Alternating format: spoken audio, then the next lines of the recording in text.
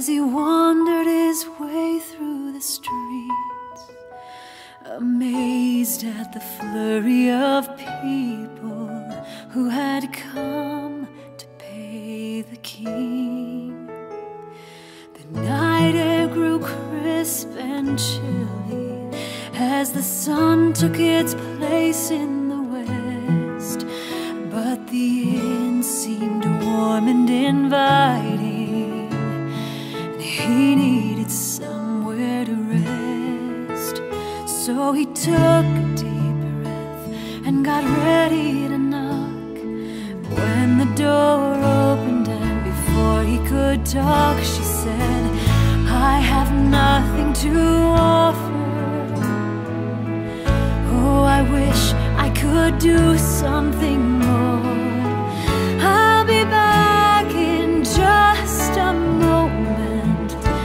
Wait here by the door. All I have is this blanket. If you want it, it's yours to take. Good luck on your journey, and God bless your way."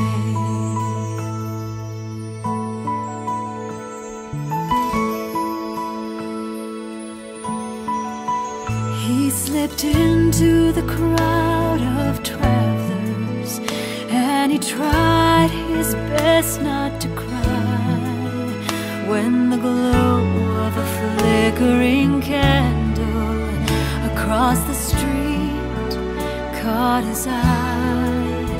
Through a window he watched as they gathered, with their table meagerly spread, and he wondered if this humble family could make room for one more head.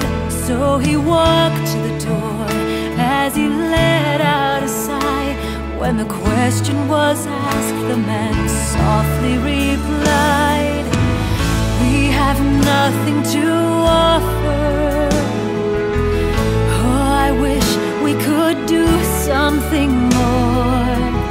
I'll be back in just a moment if you'll wait by the door.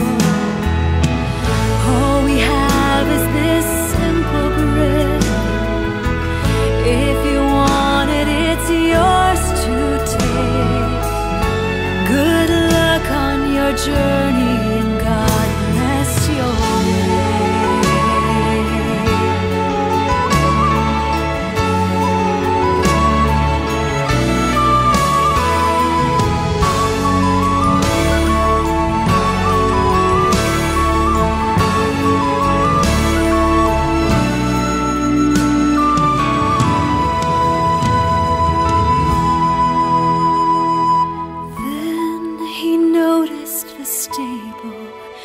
He felt warm for the first time that night.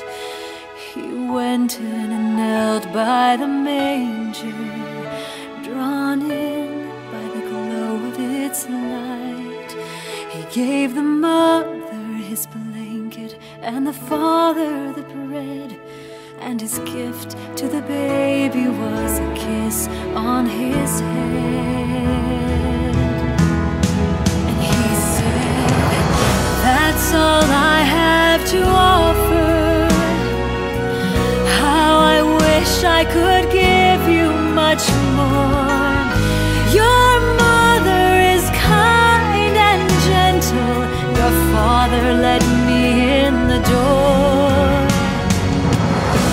They said you're from heaven, and that you've been sent here for my sake.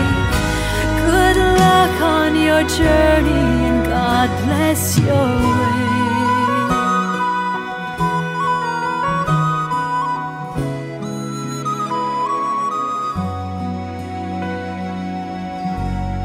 God bless you.